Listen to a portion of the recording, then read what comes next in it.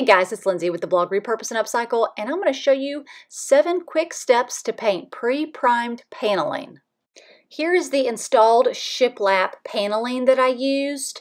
It has not been caulked or anything, it's just been put up. So the first thing you're going to do is prepare the surface.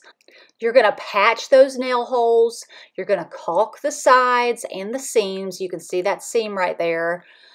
So once you've caulked, once you've patched, you're going to use 150 grit sandpaper to sand the edges really well. You're going to use that tack cloth, and that tack cloth is going to pull all of that extra dust and debris off. And then once you've used that tack cloth, go back with just a wet, damp washcloth and just wipe over the surface just to make sure it's good and clean. The next thing you're going to do is remove your electrical outlets. And the last thing you're going to do is put up your painter's tape. Once the painter's tape is up, it's time to paint. So pour your paint out and start with your angled brush or your 2-inch brush and start with the corners. You can see I'm working up and down through the grooves with my paintbrush. Now you're going to want to work in sections because you want to keep a wet edge on everything to prevent brush strokes.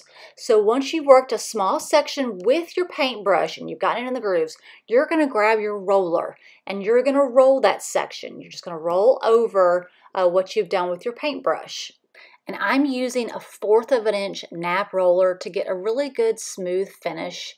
You can use a foam roller too, that's great, but the 1/4 of an inch nap roller I think works fine too. And you're going to continue in this same pattern, just working section by section until you're done with your entire wall.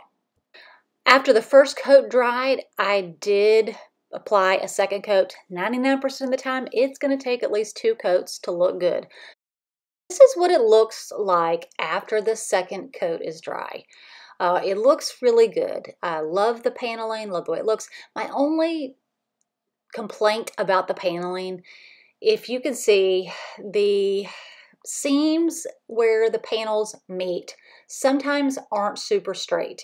And even when I try to put nails in the panels that aren't super straight, if it's not in a stud, it's still going to kick out and give a little bit of a gap.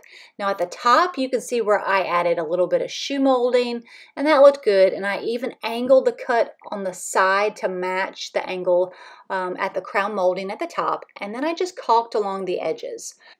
So here's the finished product. I'm super pleased with how it looks.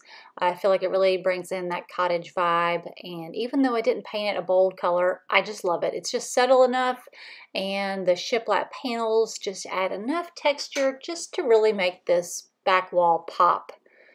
Here's a closer look at the paint job.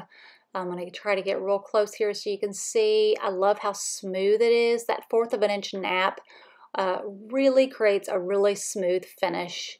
And just with 2 coats, I did not use primer since this was pre-primed, but I do believe in sanding lightly just to give the paint something really good to stick to.